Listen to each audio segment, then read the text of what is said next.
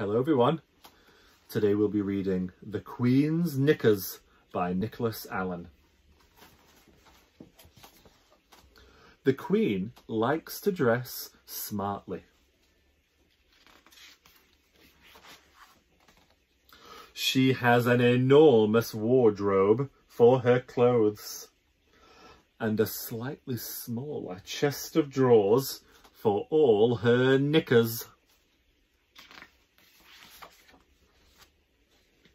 Dilys looks after the Queen's knickers. She has a special trunk for when the Queen goes away. This says, Her Majesty's Knickers.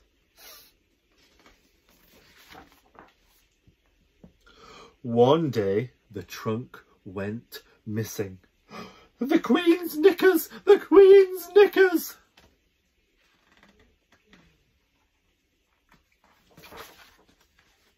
It caused a great crisis and was only just sorted out before it reached the news at 10. All these policemen looking for the knickers.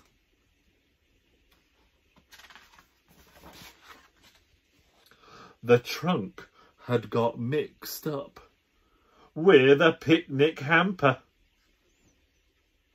This family's eating the Queen's knickers, and here in the laundry room they're putting out the picnic.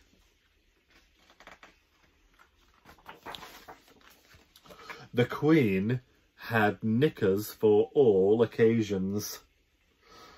Royal weddings, horse riding, state funerals, foreign visits, garden parties, Balmoral, at home and every day.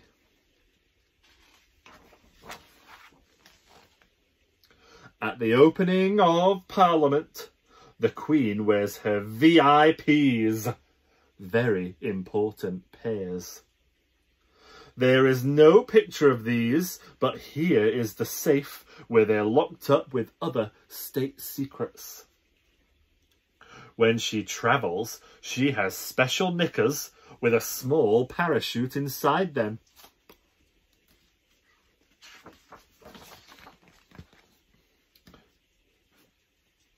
Just in case.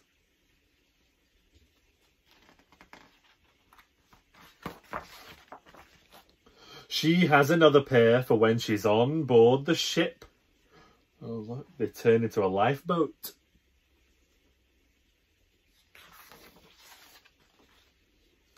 But her most special knickers are her Christmas knickers. They are a gift from Scandinavia and are traditionally decorated with real holly, which is why she keeps her Christmas message very short.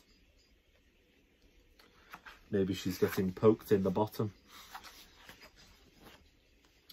The royal knickers, though, are her most valuable.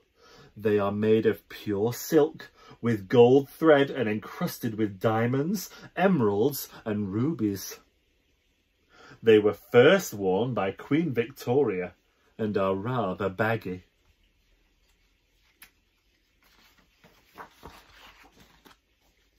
I wonder what knickers the Queen would wear if she visited our school. There'd be a terrific flap at the palace.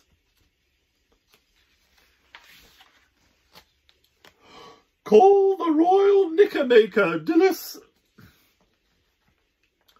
Oh no, far too fancy. Oh no, far too frilly. Oh no, far too plain. Oh no, far too silly. I shall just have to wear my everyday knickers. Then the poor Queen would feel very awkward, as she's so particular about her clothes. But I would tell her something to put her at ease. Don't worry about your knickers, Your Majesty, I'd whisper. You see, no one can see them anyway.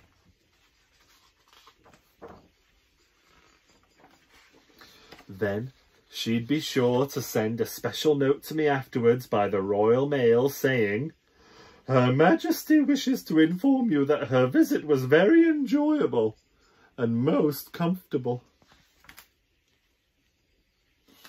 That was The Queen's Knickers by Nicholas Allan. Bye-bye, everyone.